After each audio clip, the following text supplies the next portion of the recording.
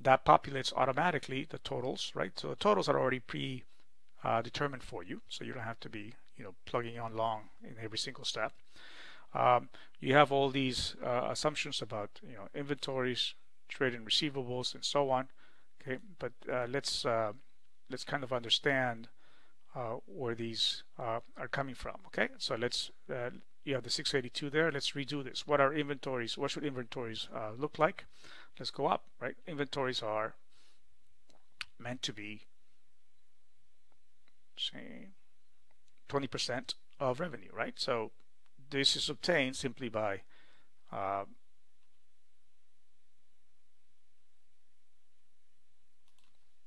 multiplying the assumption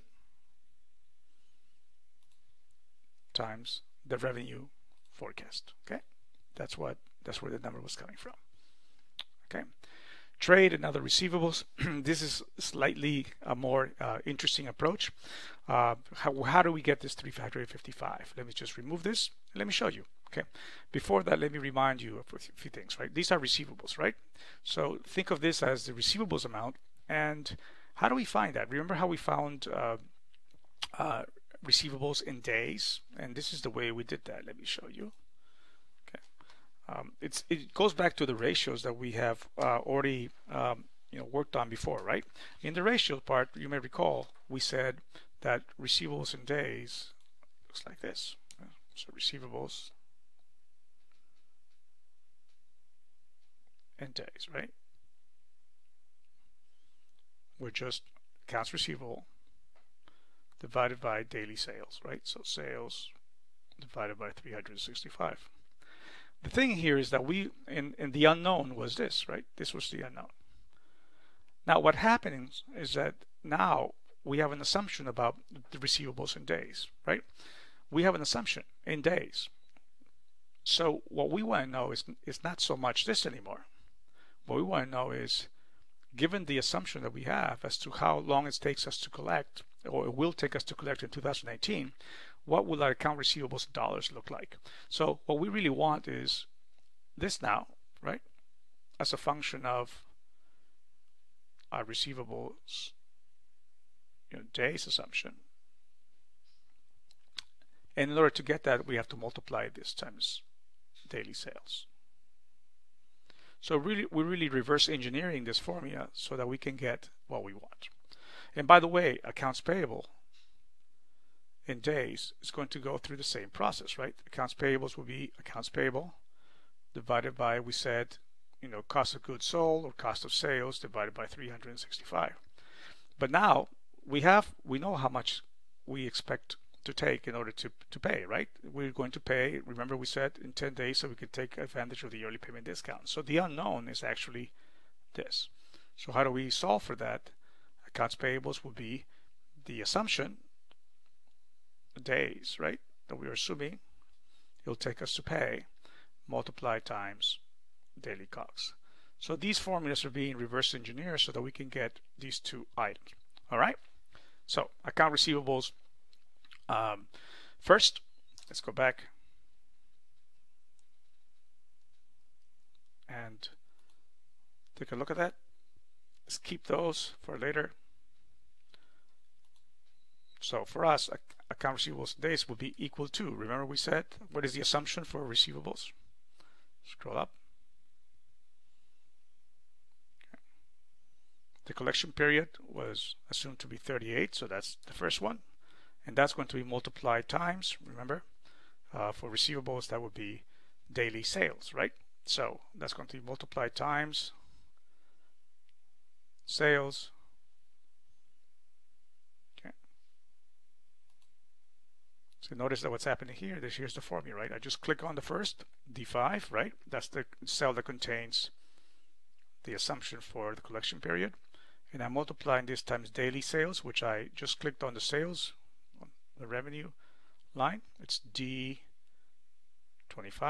and this divided by 365. Okay, so press enter, and that's the 355 that you saw previously. Okay, the current tax is left as it is, and then deferred taxes, financial instruments, cash and cash equivalents. You'll see that they're all assumed to be constant. Okay, so let's take those and let's do it easier. Just we could always just call them in together. As long as we do this together, there should be no issue, right? So I just copy that, and then if you just drag this, you see the bottom right corner. If you just left click and just drag this, it'll do exactly the same thing for all the rest. Okay, or you can just manually input them. All right, so we have this number populated. So we have the total assets right here, and total equity. Now, total equity is an interesting number. Notice what happens, right? This is why we forecasted the income statement first. Total equity will be the previous equity plus. We're assuming that the only new equity that comes in the funding for now, okay, is, remember, everything is kept constant. That's the approach for getting the additional funds needed. So all sources of funding are constant. Nothing changes right now. So what is the only additional equity that can come into the company? The one that comes from retained earnings. So this is why you see that the new total equity for the forecast year is the previous number, previous equity number, plus D42. What is D42? It's the income that we forecasted. And so we're assuming that all that new income, all those earnings are retained. So the new equity is the sum of the two. All right? Okay, now the answer to our question of how much funds we need in order to fund our growth is right here. So we're going to assume that all the money that we need, we're going to borrow through longer term debt. Okay, so this empty space here, for now it's empty, but that's going to be our answer.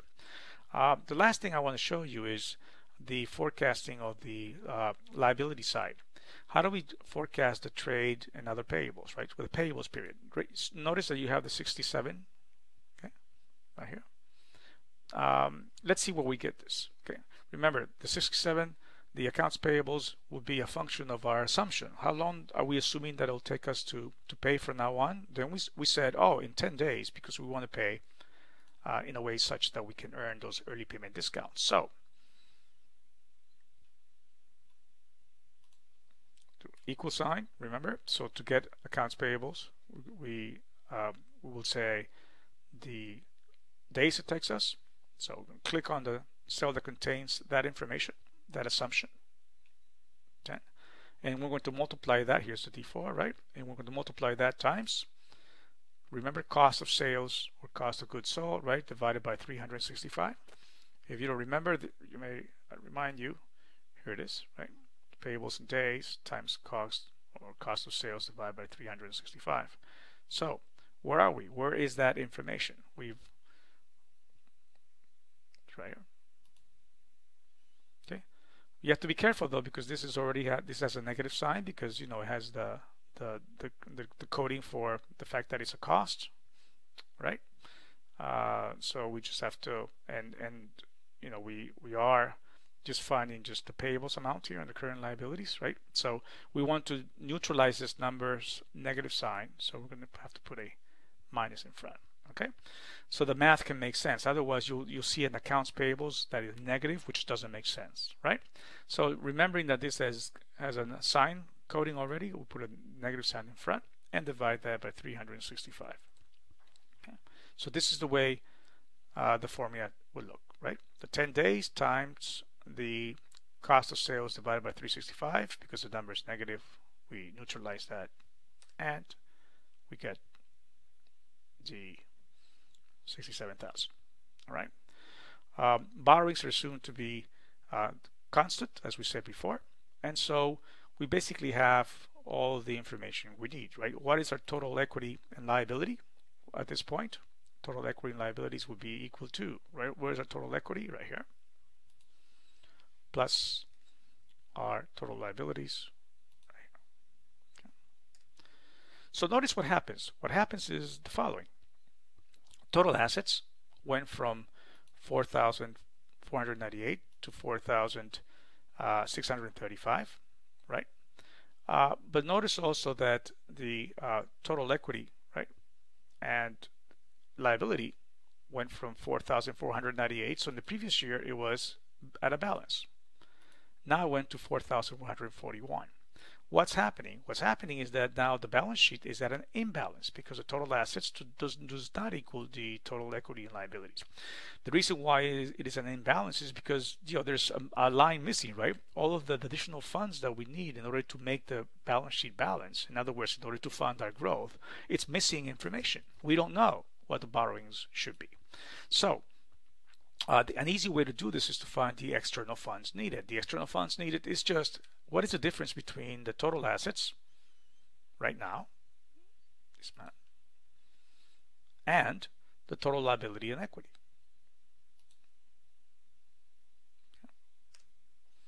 That gives you 493,846.